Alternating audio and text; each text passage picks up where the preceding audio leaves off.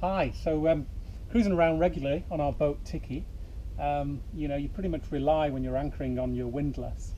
And last couple of weeks we've been having a few problems with it, and particularly it's been slowing down and sometimes not starting as well. So we decided to give it some servicing time, and here we are in the back deck of Tiki, and we're doing the servicing over the next hour or two. So I'll talk you through what we're doing, and hopefully it'll help you if you come to have to fix your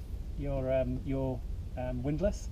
Ours, as I said, is a Lofrans. It's a Tigris, which is pretty common, and many of them are very similar anyway. Yep. So the problem we've been having with the Tigris, a Lofrans Tigris, is that when we've been turning it on and clicking it on, it's been starting really slowly, almost as if it's kind of waking up and wanting to get going. So it starts slowly and then picks up. Sometimes it just doesn't start, and sometimes it's just completely dead. And actually we've been having to turn manually the windlass, and that almost kick starts it. So we know there's a problem somewhere, and we've been working through it, servicing it to get it back up to speed. So before we get to the stage where we've took it off our boat and we've got it on the back deck, then we did a couple of checks, primarily just to make sure we were getting some voltage through and the right amount of voltage through, and the problem wasn't just down to some dodgy connections. 4 or 5 years it's been on the boat, so there was a possibility that there might have been some corrosion on the connections or some corrosion in the relay box as well. So what we did was we re-cleaned all these connections on the motor, the negative, the two positives. We traced it back, made sure there were good connections on the relay box in and out, and then went all the way back to the battery as well. After we'd done that and made sure that we had good connections, then we tested it running and volt tested it to make sure we had good voltage at this point as well. All that was good, so we were getting the sneaky feeling that there was something wrong with the motor inside. So one of the small challenges of actually doing some work on this and taking the motor off is that you need to drain the oil, and the easiest way to drain the oil is to take this off the deck and tip it upside down, basically with this oil filler open, and actually just tip it out and get all the oil out by inverting it. Of course, to get the motor off, then we had to do 3 things. The first was we had to disconnect the electricity here, which was straightforward enough, and we just disconnected the 3 connections. Of course, before that we turned the power off, the solenoid switch, the fuse. Second thing we did was take the chain off, disconnect the chain from the shackle on the anchor and drop it through. And then we've got 4 bolts, and they're fairly straightforward. We just unbolted the 4 bolts and then lifted the whole anchor off. So as we look at the motor with it very clear without the connections on, it's obvious there are 3 major mounting bolts for the motor, and there's also 2 retaining screws at the back here.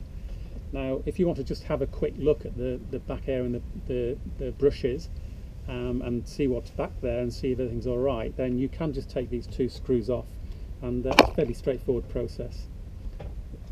They've got a couple of little rubber seal washers on there that you want to keep as well, but then you'll quickly see as you take this off, then the whole area is pretty easily visible and easy to inspect as well. Okay, what you'll see once you take the back cover off is the 4 brushes for the motor that go onto the commutator. They're fairly straightforward to take off and just inspect and make sure that there's some left, and make sure that they're actually connected. They're retained by a spring in here, and all you have to do is take that spring back, pull that spring back, and the brush will come out, and I'll show you how to do that now. Okay, so all I'm doing to get the brush out, one of the 4 brushes, and they're all the same, is just to put a small flathead screwdriver under the spring, pull the spring back, and just work it out. You could use a pair of thin nose pliers if you wanted, but it's easy enough with your fingers, and then just release the spring back, and that's the brush coming out. Okay, so when we had a quick look inside, it was pretty obvious looking down at the commutator arm and inside that it was very, very dirty. So we decided we needed a good clean out.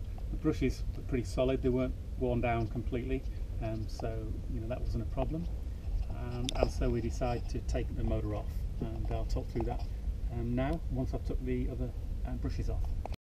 Okay, so you can see from this shot, looking down the motor, I've took the 4 brushes out.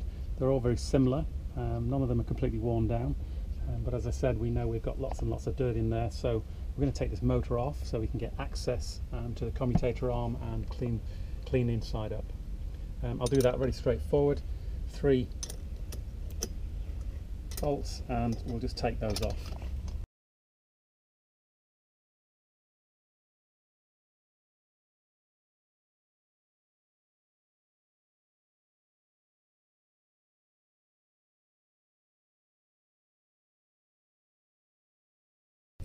Now this probably will be quite stiff after it's been on for quite a while, and we'll need a bit of levering off. You might need to get under here and bring it off, but at some point you'll be able to bring it up and it will actually come out.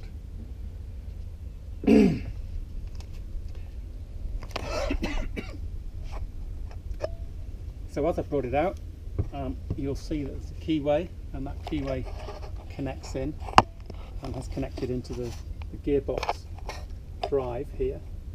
And when you take this off after a while, you might find that the keyway is jammed, and when you bring the motor out, you'll find that you'll bring the motor out and the whole of this bearing will come out along with the drive. That's not a problem. It just happens. When we pulled ours out, the keyway that's holding the shaft in here is obviously pretty tight, and so the whole motor came out on its own. We couldn't get it off by shifting or tapping it or pulling it, so we took the next option and we just unscrewed the 4 retaining bolts for this plate. They're just Allen keys, and took all those out.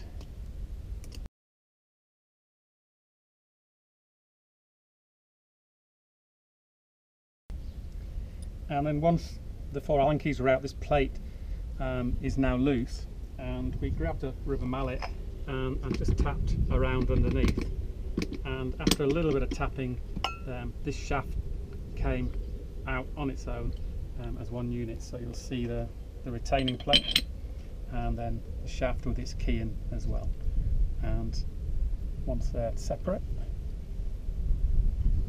we can start to look at pulling this motor apart now. Okay, I'll just put this drive back in. I'll just drop it in. If you look down, you'll see where the shaft seal is, and you'll drop it in. It'll go in nice and easily. And then the set of bearings that you'll have brought out, again, you'll just keep them in sequence and just tap them back in, and they will just tap in quite easily. And they're back in place now. Okay, the next part of this is just to pull the motor apart so we can get access to clean it. The way we do this is just take 2 bolts and undo them. These bolts run through, long bolts all the way to the back of the motor. And as you'll see, it'll allow us just to pull everything apart. I think they're 10mm, so I'll just do that quickly. They're fairly easy to get off.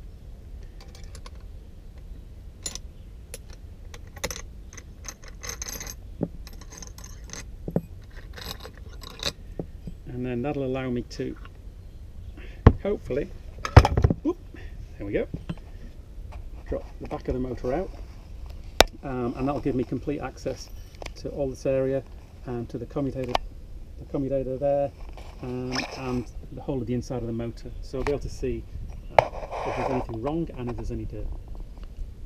Okay, you're looking at the motor here that we've pulled apart, and just to say, you know, after 4 years, then this was pretty dirty inside, so we've given it a really good clean out, and making sure that, you know, all the various bits of dust have gone. And we've also cleaned up the commutator here, which was pretty dirty. Just give it a clean up with some a wire brush and some wet and dry, fine wet and dry paper. We cleaned all here as well, so basically we just cleaned everything to make sure that we've got no shorts, I guess, and everything's as it should be. So we've given it a good clean, and everything's nice and honky-dory. Check the bearings, and they're solid. I'll put a bit of grease on them, and we're going to start putting them back together. there's a small washer that sits on the very bottom of the bearing here and drops right in the very bottom there, so I'll place that in first, and that's sat in there, and then complete opposite of what we started, that's spinning round, and then I'm going to put the top case on, making sure the rubber seal's in place.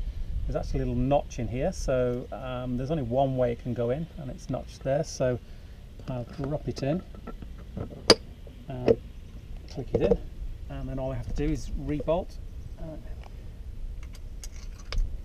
that's the motor put back together.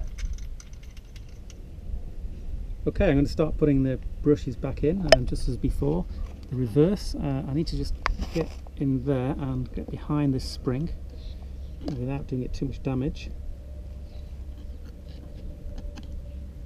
So that's just out there, and then I need to just pull it right back and drop the bush back in, and there it's seated. I mean, just as an aside, if the brushes did need changing, they're fairly easy to change. All you have to do is unscrew this fitting here and the whole brush will fall out. Okay. So where am I now? I've put the bushes back in, all 4 of them, and screwed the back cover on again, so we've got nice clean brushes, nice clean commutator, and we know everything's working in there as it should be. And now I want to put the back plate on before fixing this back on. When you place it down, you just need to double check that you get this in the right place, and the right place is looking down through the top bolt hole into the middle negative connector. Once you get that in place, then you've got it in the right place. Any other place, it'll be offset, so just run it round until you find that it lines up, and then put the 4 Allen screws back in and tighten up.